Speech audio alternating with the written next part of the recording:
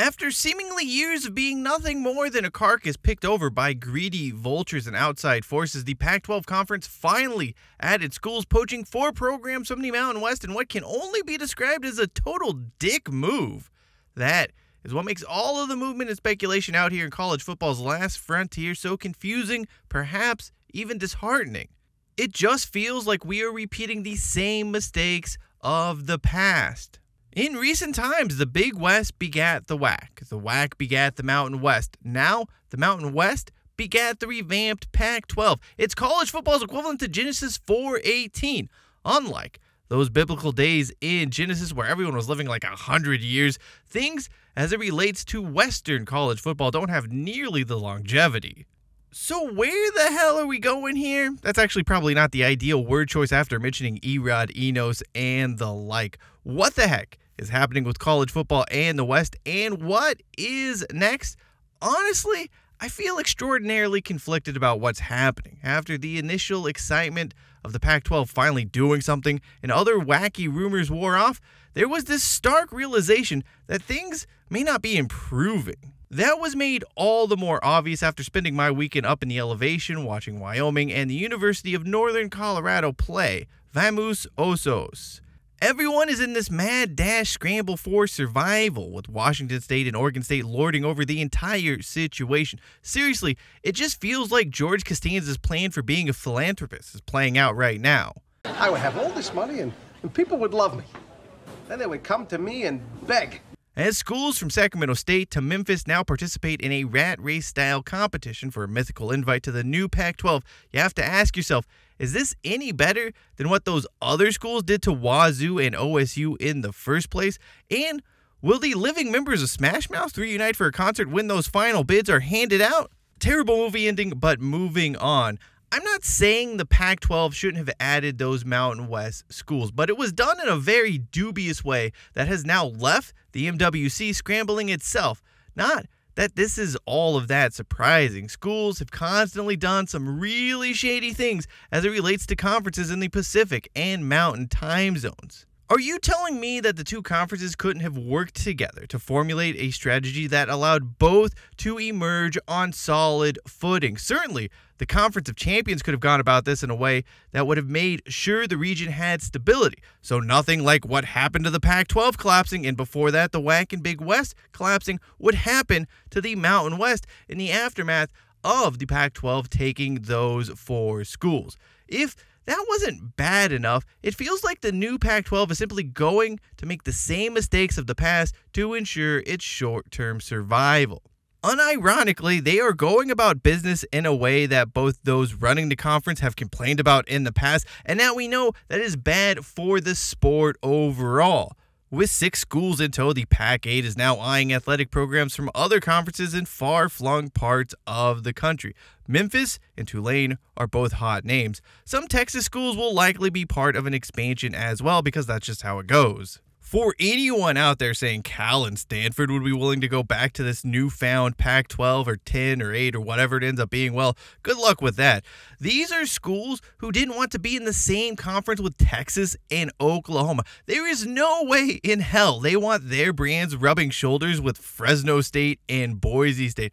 I'm inclined to think the Cardinal and Golden Bears would play for 0 TV revenue in the Big Ten, or simply go independent and just play each other a bunch of times every year. Putting that hubris off to the side, Washington State and Oregon State have said on countless occasions that playing in a conference with teams spread out across the country that have little to no tradition is stupid. And it is stupid. It is so stupid. Yet, Wazzu and the Beavers are doing the same thing. How does that work? Worse yet, they are doing this. They are executing this plan by raiding other conferences and leaving them with a similar scenario in which they just found themselves in. The bullied becomes the bully. It's not a good look. That brings me back to Laramie, Wyoming. I understand why the rebuilding Pac-12 may not want the Cowboys in their conference. It's a cool place. They left the arena auditorium open on football game day, meaning I got to walk on the court. But maybe Wyoming isn't a perfect fit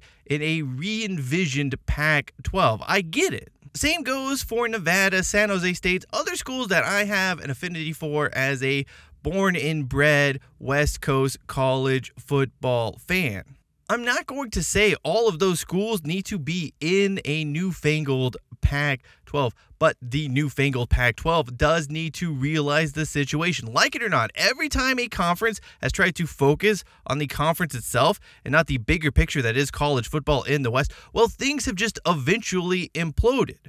However, those at Oregon State and Washington State should have some duty of care here not to leave these schools like Wyoming, like Nevada, like San Jose State, like New Mexico, etc. They shouldn't be left high and dry. Not just because that is what happened to the Cougars and Beavers, but also because the West needs FBS to be strong here. We need a presence. We need unity. It needs a diverse range of programs for a myriad of other reasons. Even if Wyoming isn't in your conference, having them around is good for the sport as a whole. That is obvious to just about everyone apart from those running the Pac-12 these days who don't think like that at all. Instead of not committing the same mistakes of the past, they are diving headfirst into the madness.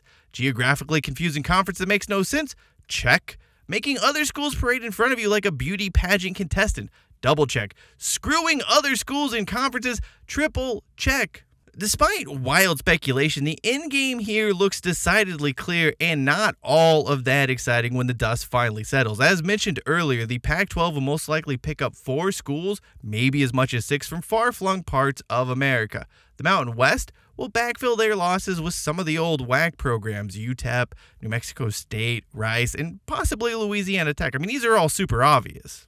Interestingly, there have been rumblings about Sacramento State and UC Davis eyeing a move up from FCS to FBS. The Hornets have gone as far to state their desire to get into the Pac-12, which, I mean, if we're just saying things out loud we would like to happen, I have a desire to be the starting goalkeeper for Palermo. In other words, neither are happening. The Mountain West would be an interesting fit. The Sacramento TV market gets mentioned as a major reason why Sac State and UC Davis would be attractive to the conference. That also does totally ignore the fact no one in Sacramento is all of that interested in Sac State athletics or UC Davis athletics. And as far as the Hornets go, well, they have below-average FCS facilities that need to be fixed. UC Davis does make a little more sense since UC Davis Health Stadium, where the football team plays, can be expanded and the other athletic facilities are better than what's on offer at Sacramento State. Then again, getting 3 people in Davis to agree on anything is like pulling teeth. There are still folks who would rather the Aggies go back to Division II than move up to FBS. Really, though, when I look at the situation without some huge donors coming out of the woodwork and funding this move, I just don't see it happening for UC Davis. Worse yet, though, is that it would likely be an either-or scenario. It's either going to be Sac State that gets picked or UC Davis that gets picked because the Mountain West would not want both schools, the same media market, in their conference. I think that's a bit asinine. Like, I think these are 2 schools that should be connected. You have a great local rivalry, but of course the finances, the money, the logic, none of that stuff works like that. Outside of the participants of the Causeway Classic, just about everyone wants to play fantasy booking with the other Big Sky schools as well as the Dakota 4 moving up. America is desperate to see Montana, Montana State, North Dakota, NDSU, and the 2 South Dakota programs go to FBS. It would be cool, no doubt, but there is a lot of risk for them involved. The entire economic model for these football programs is based on being successful, selling tickets and sponsorships to the local community. That is a hell of a lot harder to do if your football team is losing. There would be a runway for sure, but after 5 to 8 years, those schools would need to be winning again at FBS to keep things afloat, and you cannot guarantee that. Even then, is a successful FBS program at either of the Montana or Dakota schools worth giving up what they have established at the FCS level? I just don't know that it is, and I think they'll probably stay the course. Outside of that, you do have the other stragglers. As an Idaho alum, I've heard nothing about the school even entertaining the idea of giving FBS another shot, and the Vandals will probably tie themselves to the Montana schools. Even if we wanted to move up, our athletic director is wildly incompetent and fears making any decision, let alone a big one. This would need to be something pushed by the president. And again, I have no inside information. I've heard nothing even remotely close to the idea that the Idaho president eyes FBS in the future. Eastern Washington, meanwhile, has punched above its weight for a long time now, but that school has so much debt that taking on more to move up is seemingly a non-starter. Utah Tech envisions themselves as being an FBS football program one day, but the school probably needs a little more time given what Zion Stadium is today and just other things that program needs to build. They've had a pretty rapid rise, and this is just maybe not the time for them. Personally, and I know a lot of people will disagree with this, I still think Grand Canyon could be talked into starting a football program given just how much the school spends on marketing every year. At some point, having a college football FBS team would be more effective than spending millions of dollars on television commercials each fall.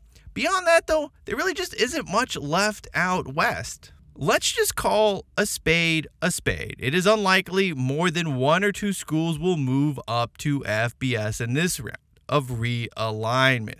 There's also a very real possibility none make the move, and we end up with a very uninspiring Pac-12 and Mountain West Conference. In order to get there, you had to create a bunch of unwanted animosity and act in the most hypocritical manner possible.